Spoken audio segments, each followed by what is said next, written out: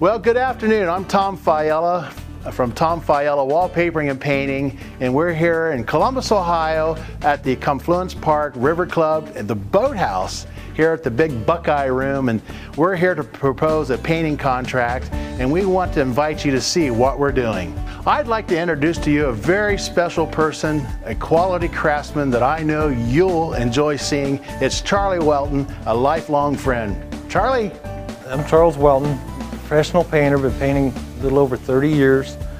And when I saw this project here, it got me real fired up because I know what you want to do. You want to turn all this stained wood into painted wood. There's a lot of work involved, but nothing we can't handle. We've done it many times before.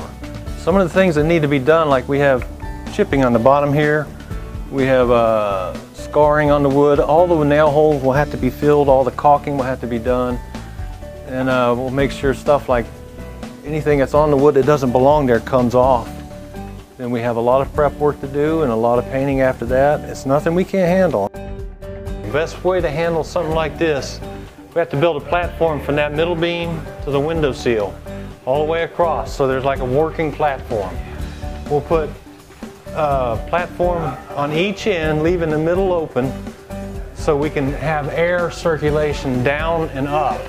It's hot up here. You don't realize how hot it is till you get up here.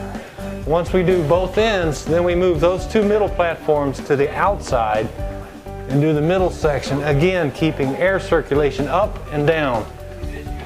We'll build the platforms because it's safer, it's quicker, and easier to do it that way. We can set ladders up to get up to the peak, and we can work up here without fear of falling through. We just have two open areas, but we'll know those are there. They're big enough to see them and be aware of them. Everything else we can just walk around in safety.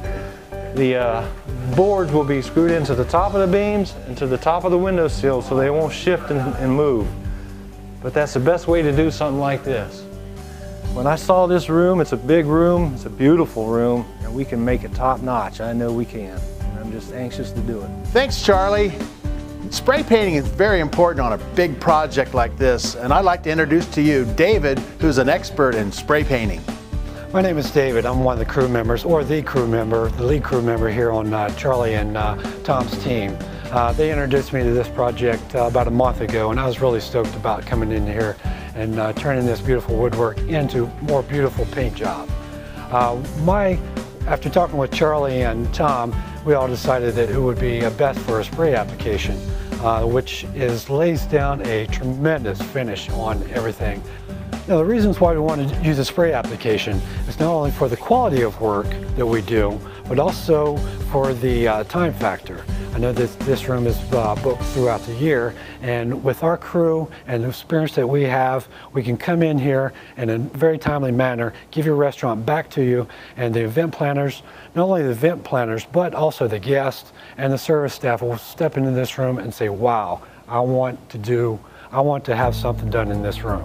As being an experienced craftsman as I am, one of the things that I do, I pay attention to the details. And here's one thing that we saw in this project, something can enhance this project, and is the details of the trim. And I'd like to introduce to you Terry Thompson. My name is Terry Thompson, and I've been in the carpentry business for about 35 years, and Thom Faiella Painting asked me to come and look at this particular project for him to assess the damaged moldings and doors, the necked up trim and so on, to see what all was in the process of repairing before they can paint. When you paint anything wood white, it shows up every little flaw, and so all these places that are nicked up and damaged, and even replace molding that's damaged, and has to be done before we can paint. So we've just taken that into consideration to be sure that when they're finished doing all the painting, that it is complete and all the flaws and damaged places have been repaired or replaced. One of the things that we want to do is make sure this job is capable of the weight load of the heavy scaffolding that we may use. One of the tools that we use in spray painting business with high ceilings are scissor lifts. And those scissors lifts are very heavy, and having two of them side by side, we needed a structure expert to come in, look at your building, can we use this type of equipment here? So to preserve this building, here's what we came up with.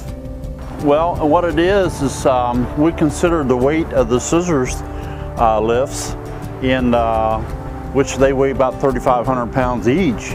And if we were to put two of them together, which was what we were wanting to do, be too much weight on these joists. They're only attached by hangers to the beams.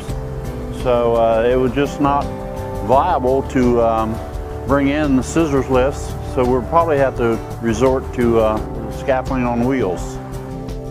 Thank you so much for considering us of being a part of this project. We consider it a real honor to serve you in this painting, all of our quality technicians, keeping us on top of the events here in Columbus, Ohio.